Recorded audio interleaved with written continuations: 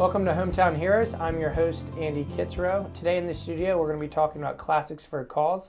This year, we have two fabulous people from Bennett High School. First up, we have Amy Vinos, who's going to talk to us about her involvement with Classics for a Cause. Welcome, Amy. Hi, thanks for inviting me. Yeah. So tell me about Classics for a Cause and how you got involved in this event. Classics for a Cause is an event. It's done by the Salisbury Wycomico Arts Council, and basically it has a program called the Instrument Barn. And what that is it donates instruments to students who have trouble affording them. So basically, Classics for a Cause is a piano concert done by me and Peter to help donate money for the Instrument Barn. I also got involved with it by, I heard about it from last year because Kaya Manazadeh and Kieran Murphy had did this program last year, and I just heard it was a really big success, so I decided to come and join. Great. You mentioned a couple of things I wanted to hit on the Instrument Barn. What is that? The Instrument Barn, like I said, it just donates instruments to students who have trouble affording them, but it's a really good program. People donate money, or like Classics for a Cause, they collect money and give it to them. So it's really helpful. Great. So this year at the Classics for a Cause, the both of you are going to be doing a piano recital. How long have you been involved with playing the piano? I've been playing piano for as long as I can remember, but I think I started around 6. Wow, that's like almost 12 years or so. Now, during the recital, are you going to be playing, I guess, classical music? And how long is your set? You'll have classical music. You'll have, I know, I'm playing a couple songs myself. Peter will play, and Kieran will be playing a piece too. So. Great. Now, tell us about the details for Classics for the Cause. Where is it? When is it? What time? Classics for a Cause is at Asbury Methodist. It's on November 14th at 7 o'clock p.m. So. Now, can anybody come? Is there a fee involved? Yes, there is a fee. It's $10 per person, but if you have like certain other, like if you're a SWAC member, you can get a discount, and if you're a student. Okay. And are people able to, let's say they're watching this and want to bring an instrument to donate, could they actually bring it to the show too? Yes. Yeah, if you bring a slightly used instrument to the event, then you can get it for free. So. Oh, great. Well, that's exciting. So you've been playing piano for over 10 years. Probably can't remember when you started, but have you seen a real progression in your abilities, and are you nervous about the event? Every once in a while you get nervous, but the more you practice, the more you're involved with it, the more you can learn to kind of become more used to it and become less nervous. Yeah. How did you choose the pieces you're going to be playing? Some of the pieces I've played before, and most of the pieces I play is just what I think are one of the most beautiful pieces I've played so far. Great. Going back to the Classics for a Cause, the whole concept of that, I know it started last year, and I was able to interview Kieran about it. And Kaya, why is it important to have an event like that in the community? I think it's really good, not only to donate the money to the students, but also classical music. A lot of people aren't very interested in it, so having this event will make other people more knowledgeable about classical music. Maybe they'll get their children to start classical music, so more people will be involved. That's great. Now, from your standpoint, what's it mean to you to get involved in this event? It means a lot. I really try to be involved in my community. I do a lot of community service, and this is definitely a big project, so I'm really excited. You mentioned community service, and I know the whole cause has been set up by young people, teenagers, high school students. Why is it important to have students be able to partake in community service and give back in the community? What's that mean to our community? Community service it's really good for the community. It helps people in the community, and it also helps the student themselves who participate in community service, because it really helps their morals and helps them grow up and just makes them a better person all around. So what have you learned specifically from the things that you've gotten involved in over the years? I've learned, especially like playing in front of an audience, but just, there's all these people in the community and they're really nice people. So just being involved with them, you get to meet new people. And it's just a nice experience. All right, so you're going to be going back to the event. What date was that again? November 14th. November 14th. You're going to be there. You and Peter, you and Kieran are going to be up in front of the stage. Do you get nervous still when you get in front of people and play? Well, a little, but I'm going to try to, practice. The more you practice, the less nervous. Great. Well, a couple more questions here. You've been playing piano for over a decade now. You're going to be playing this year at this recital. Where do you see piano playing in your future? Definitely, I was thinking career, but even if that's not a possible choice, then I'd still like to continue piano in my life, just as a hobby or just playing around the community. Now, looking at piano, you talk about classical music. In your opinion, what does music do for not only the average person listening or being introduced to new music like classical music, but what is the value or importance of music, I guess, to people? A lot of people think of music as like entertainment, but I think it's more than that. It's just a big part of your life. Like wherever you are, you're probably going to hear music in the background, or it just enhances everything in your life. What have you learned about yourself playing piano? Well, piano has a lot of moods. It has all the pieces are so different. So every time you play a different song, you have to have that certain type of mood. So it really just shows me like what type of feelings that I can have and show it to the public. Great. Now, this is your last kind of pub to the public who's watching. What would you say?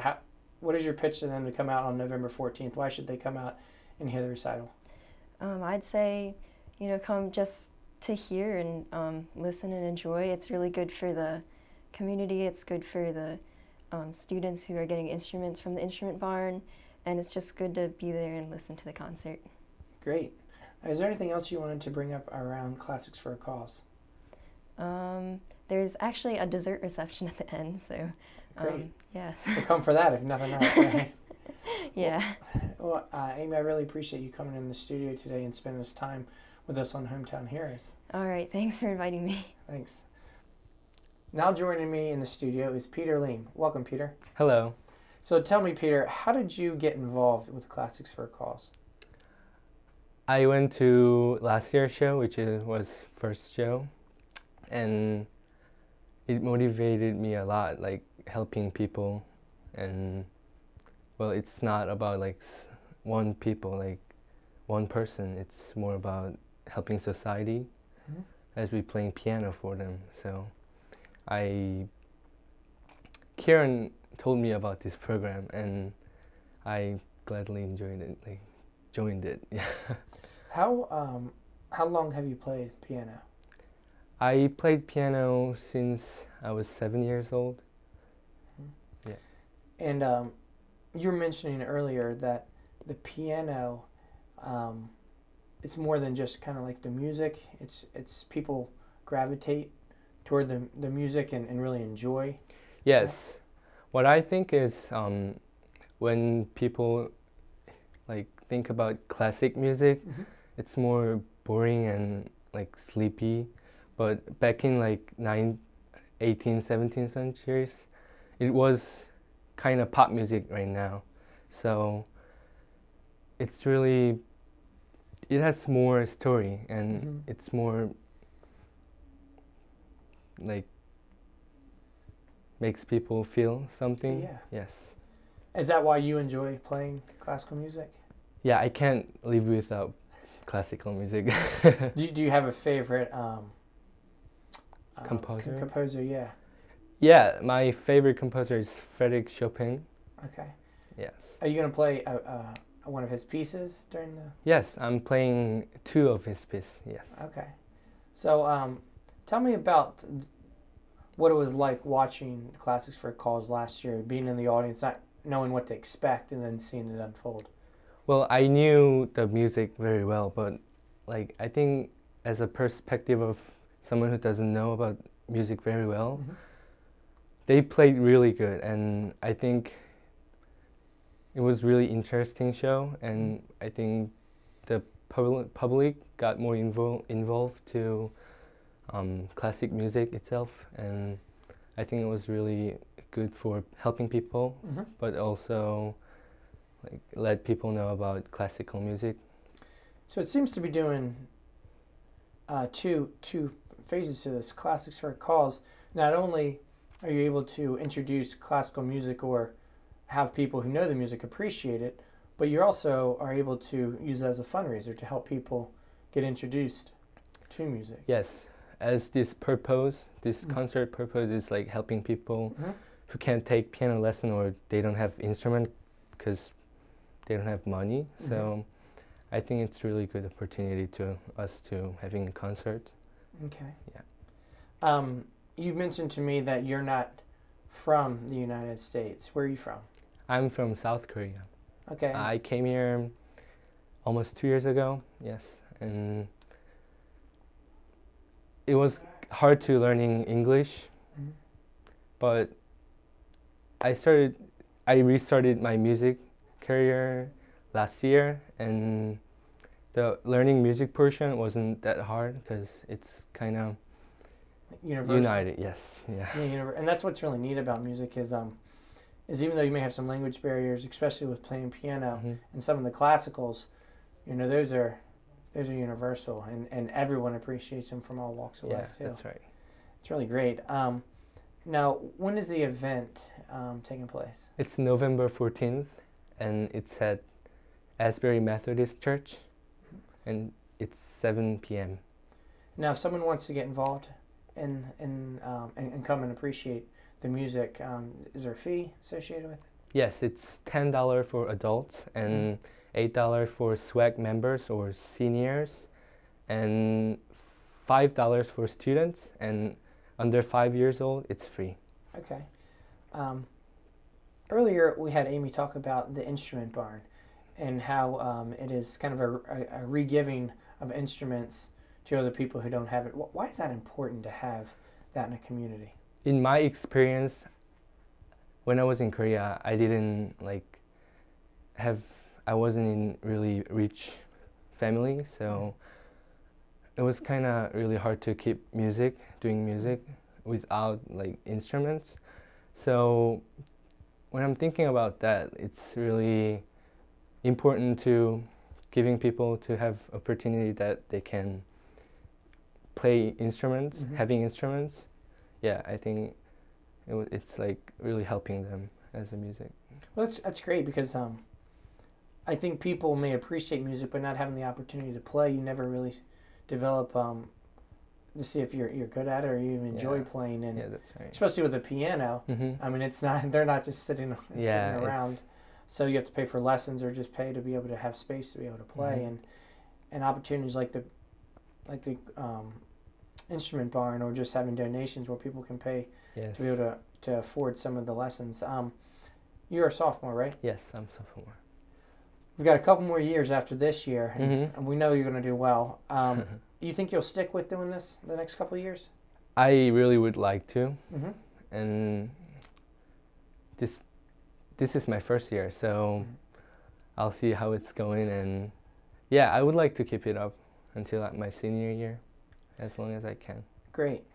And I know Kieran is graduating this year, and we're going to need somebody to take it over, but it seems like the response so far from the community has been a very positive one, and that this looks like this is going to be a concert recital that's going to stay. Yes. Why do you think it's important for the community to buy into this and have it as an event every year?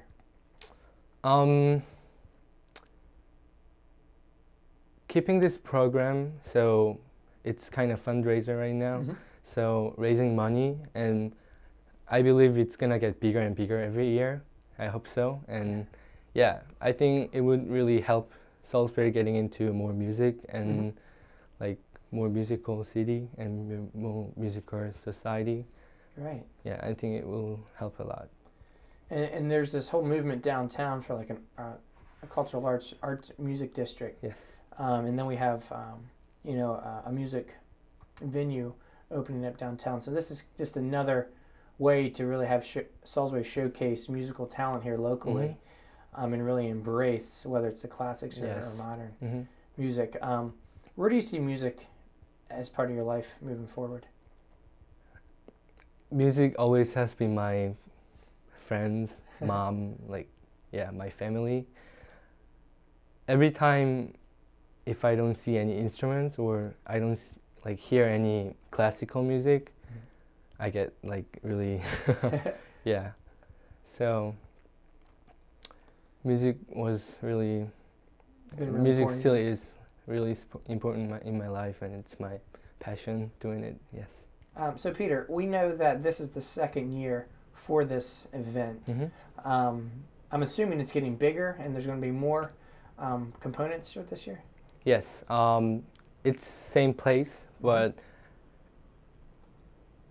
there's a lot of people coming this year, and I think it's going to be bigger than last year because we're more announcing and trying to sell the tickets to people to come, and it's getting bigger. Yeah, are you going to have more people participating? As a classic? Yeah, are there going to be other people? I know you and Amy are going to be playing. Are there going to be other people? Yes.